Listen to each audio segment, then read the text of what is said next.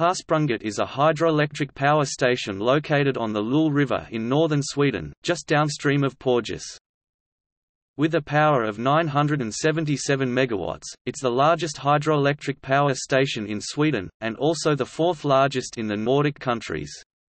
The name means, "hare run" in Swedish. This was also the name of the mighty rapids there, and the name was related to the sharp turns in the rapids, a little similar to the ones a hare does when fleeing.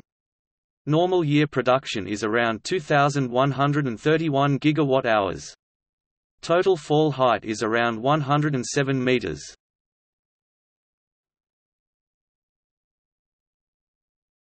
Topic: History.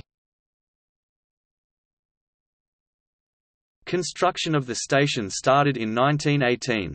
However, recession after World War I cancelled the construction, which was not started again before 1945. It was opened in 1951, then with a power of 330 megawatts. In 1980, two new turbines were installed which increased the max power to 945 megawatts. The rated power was later increased further.